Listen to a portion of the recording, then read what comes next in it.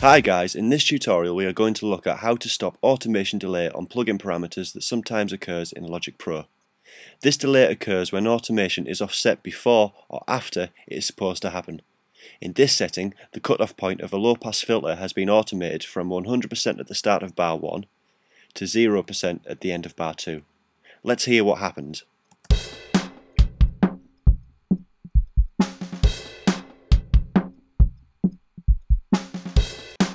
As you can hear, the automation happens before it's supposed to. Combating this problem is easy. If we click Audio from the Preferences menu and then click on General, we find a setting called Sample Accurate Automation.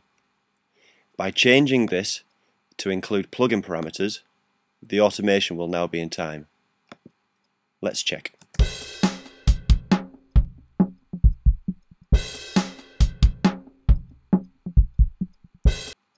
I hope this tutorial has helped. Thanks for watching and see you next time.